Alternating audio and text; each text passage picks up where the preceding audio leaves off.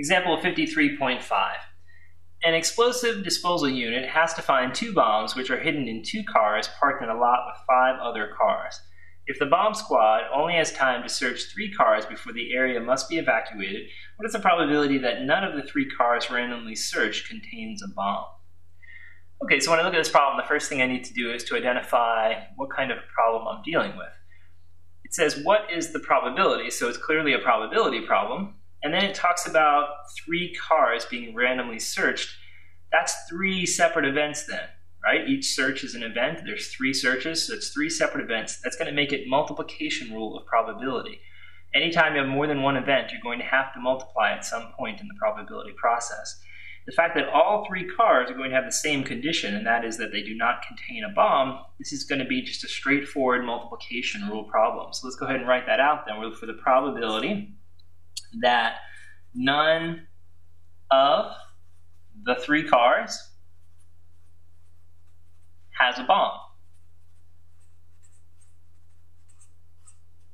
None of the 3 cars has a bomb. That's what we're looking to solve for, right? All right, now that we know this multiplication rule, the next thing to figure out is how many events there are, and that's given by this number 3 here, right? Because we're going to search 3 cars. So we'll have a space for each one of those cars that are going to be searched. It's important that you use that 3 there, right, to tell us there's going to be 3 probabilities or 3 events all multiplied together. And it's important that you don't use that 3 again. If there's a 3 in this problem, it must come from somewhere else, right? So this 3 is used up here. We do not use it again unless, of course, something appears in the problem that has a 3 and it's separate from this 3 that's already been used up to give us the 3 probabilities that we have to multiply. Okay, so from there, our next step is to identify what each of these spaces represents. And of course, this first space represents the first search, the first car I search. This is the second search, and this is the third car I search, right? So what we're going to say about this space is that it is the first search. And how do we want that first search to turn out? Well, we want the first search to be a bomb-free car, right? A bomb-free car, a car that does not have a bomb. And then, of course, that's the probability of that. That's what we're looking for to go into that space, right? The probability that the first search is a car that does not contain a bomb. Okay, so getting it down to just basic probability now, because remember, we're at the single fraction level here when we work at each one of these spaces. Each one of these spaces is just a single basic probability fraction. And to fill those in, we're going to use that classic number of over total. It always goes back to that, right? Number of over total. So in this case, it's going to be number of cars without a bomb, right? Over the total number of cars. Okay, so to help us solve this problem, what I'm going to do is I'm going to just draw a picture of what's going on in the parking lot, right? And a little picture, nothing fancy, but I'll just do, 7 rectangles, right? Why 7? Let's talk about that before I get to 7 rectangles. It says an explosive disposal unit has to find 2 bombs which are hidden in 2 cars. Okay, so there's 2 cars that contain a bomb, and they're parked in a lot with 5 other cars, right? So if there are 5 cars without a bomb and 2 cars with a bomb, it's a total of 7 cars in the lot. So I'm just going to draw 7 little boxes to represent the cars. And we don't need to do this, but it's a nice visual aid to help us, visually see what's happening in the parking lot here.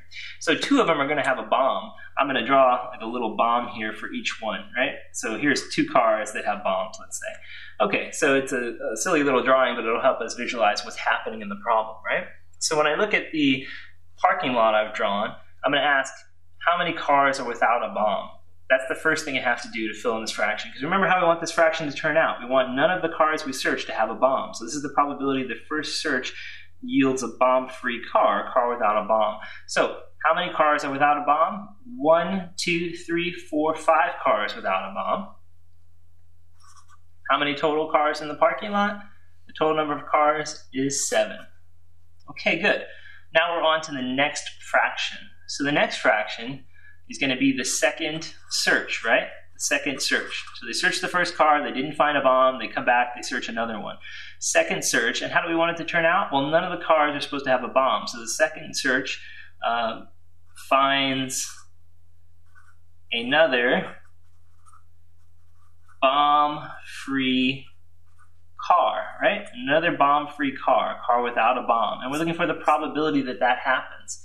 So again, what's the fraction going to be? Well, it's going to be number of cars left, right, in the lot without a bomb over the total number of unsearched cars. Isn't that correct? I mean, that's what's happening here, right? They're not going to search a car twice. If they already searched it and realized it didn't have a bomb, they're going to sort of check that off the list, right? So let's imagine, for example, they decided to search this car, just for argument's sake, on the first search. So that car is out of the running. We're not going to look at that again. So when we go to answer this probability fraction, we're going to say, hey, number of cars left in the lot without a bomb. How many cars are left in the lot without a bomb? Looking at our drawing, it's 1, 2, 3, 4 cars left without a bomb.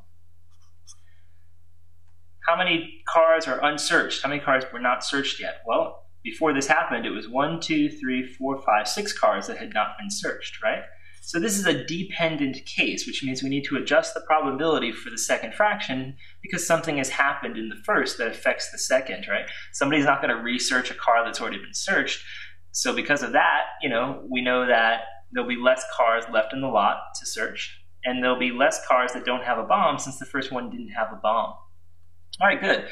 So at this point, after that search, right, say we search this car, then we go on to the next fraction. And of course, dot, dot, dot, you know what's going to happen. This is going to be another fraction. And you could actually just fill it in because the pattern is what? We reduce the numerator and denominator by 1. That's all you have to do, really. And let's make sure that makes sense. It would be, again, for this fraction, it would be the number of cars left in the lot without a bomb. For this fraction, it's basically the same thing. So how many cars are left without a bomb? Well, we searched 2 of them that didn't have bombs already. So how many cars are left without a bomb? 1, 2, 3. How many total number of unsearched cars? Well, since we had already searched 2, the unsearched cars at that point were 5. So 3/5 is the probability. And that's it.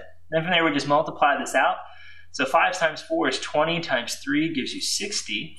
And then 6 times 5 is 30, times 7 is 210.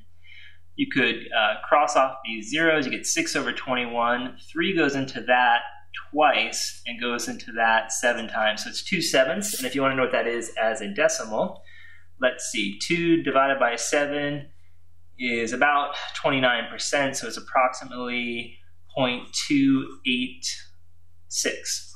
So about 29%. And that means that there are higher odds, obviously, that when they do this search of 3 cars, they'd find at least one that has a bomb, right? Because this is the chance that none of them have a bomb. The chance that they would find at least one car that has a bomb is the complement of this, what's left over, right? So over a 70% chance that they would find a car with a bomb. But at least we know the probability that when they search 3 cars that they get no bombs out of the 3 searches. All right, and that's it. That's the answer to this question.